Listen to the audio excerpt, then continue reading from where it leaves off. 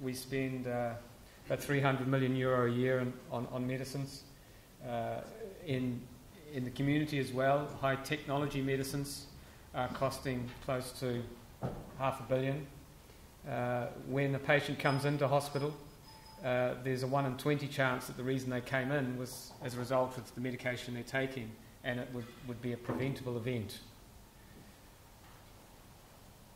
Then the patient sees several healthcare professionals and has their history taken, and part of that history is their medication history, and unfortunately it's not always complete and or accurate. And it's been proven time and time again that pharmacists actually take far more accurate histories than other healthcare professionals, and that's what we do every day. You'll see 2 of us down in A&E every morning. So my question to you is, if we have a 25% defect rate in terms of obtaining a medication history that's accurate, what are our chances of treating the patient appropriately? And if at the other end, when a patient is discharged, we have a similar defect rate, what are the chances the patient's going to stay out of hospital? Are they going to bounce back again? So we operate in an environment or a system that really isn't designed for patients in terms of their journey being assured. And in the US, they quote somewhere between 5,000 and 10,000 deaths a year as a result of medication misadventure. In Ireland in particular, we, with the process improvement hat on, we've looked at our processes, and I figure we have at least 14 wasteful steps in every dispensing of a prescription, which is approximately 40 to 50% of all the steps. And we, in our hospital, perform 1,000 transactions a day on average. So we operate in a zero-tech environment.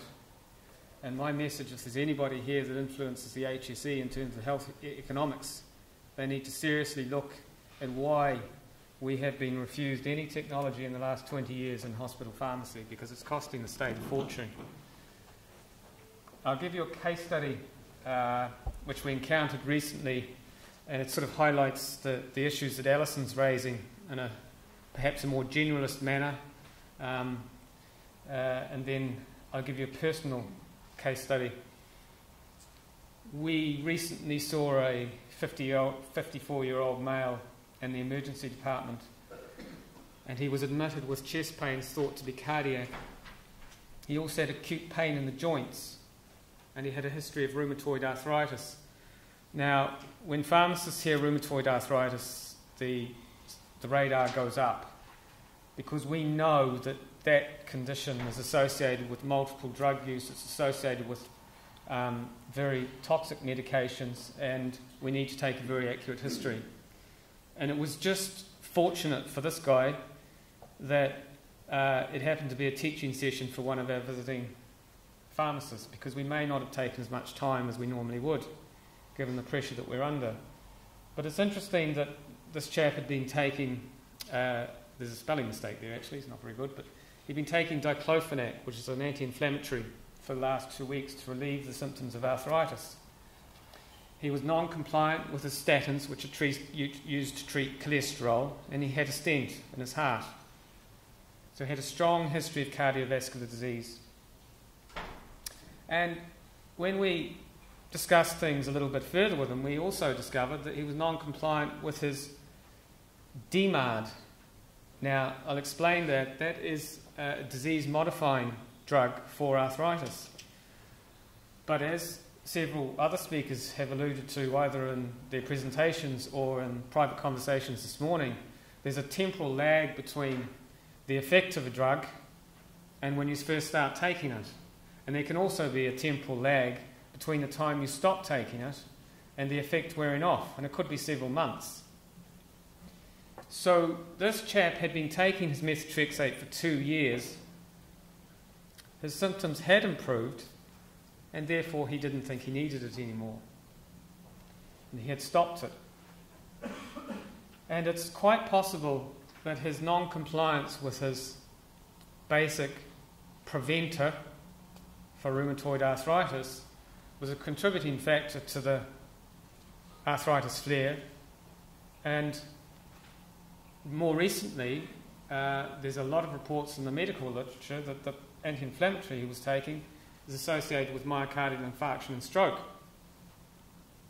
So now we can begin to see the repercussions of non-compliance where, in this case, adherence would have been a good idea. So the fallout in terms of the economic costs are multiple. And it would not surprise me if repercussions such as the treatment of rheumatoid arthritis with much more expensive biologicals might be considered an option because this patient was resistant to methotrexate, when in fact he wasn't really resistant, he just didn't understand the drug. He didn't understand how it worked, he didn't understand the latency of action. Perhaps it had or hadn't been explained to him, I don't know. Perhaps if it was explained to him, he didn't make a connection with the communicator in a way that changed his behaviour. And it's also quite possible that the anti-inflammatory was a reason for admission. So this adherence thing is not easy, and it is all about changing behaviour. And fundamentally, it comes down to trust, which is the subject of my next case study. Somebody very, very close to me would have suffered severe depression and would have been hospitalised for depression and diagnosed as bipolar. I'm not sure about that diagnosis because what I know now is that patient who was on a list of drugs not too dissimilar to Allison's, not quite as bad, is now drug-free.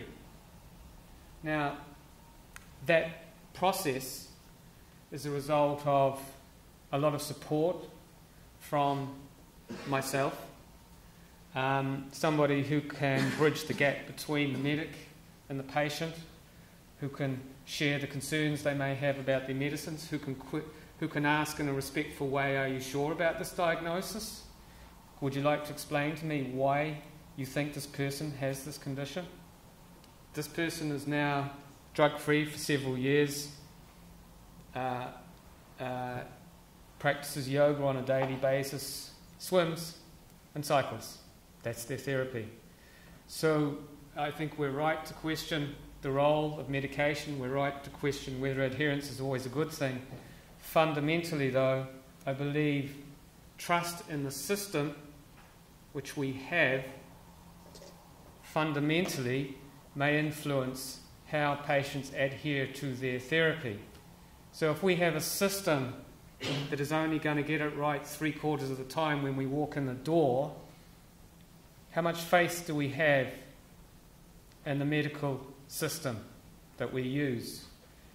And perhaps we need to be looking far deeper into adherence and changing behaviour and asking ourselves as pharmacists, doctors and nurses, should we be changing our behaviour? Should we be looking at our systems to work out, is there a better way of making that patient's journey one which they can trust in? So here we are in Ireland.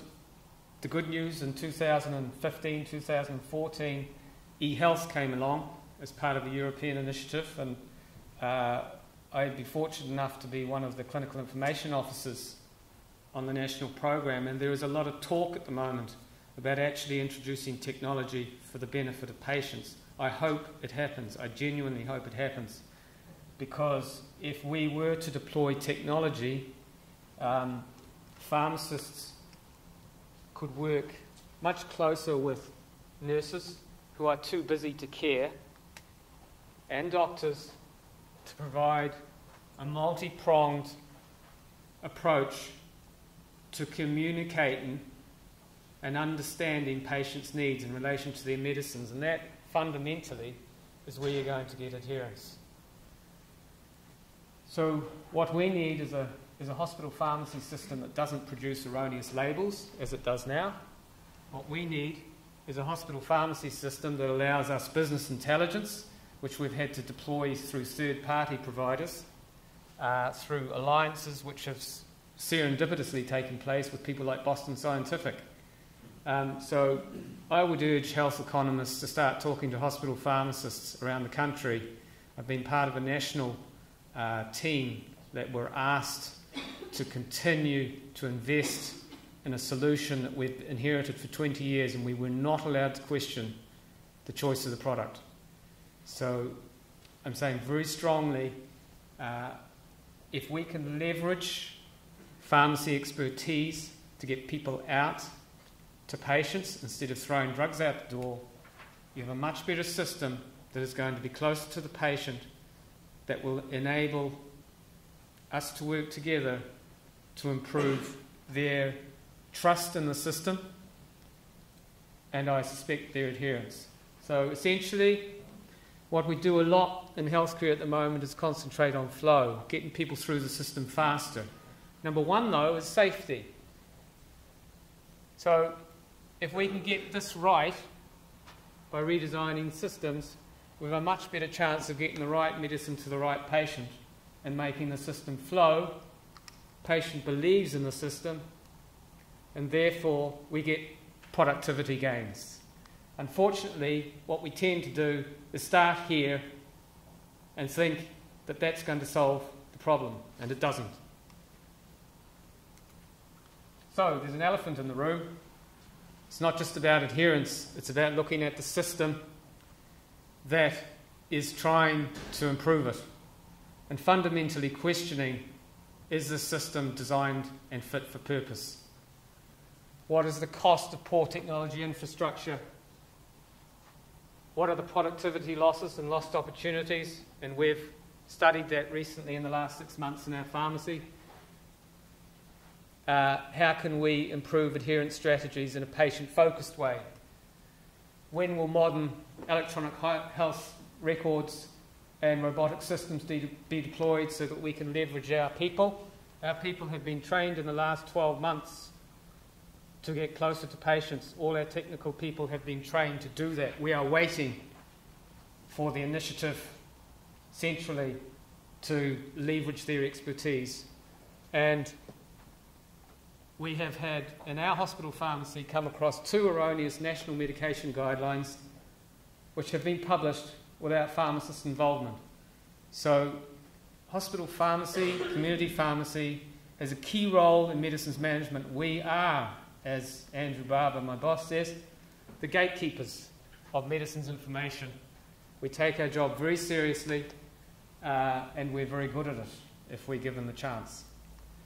And I suppose the last thing before I go is, if I do duck out early, it's not because I don't want to be here. I just have to get back to the hospital. So thank you very much.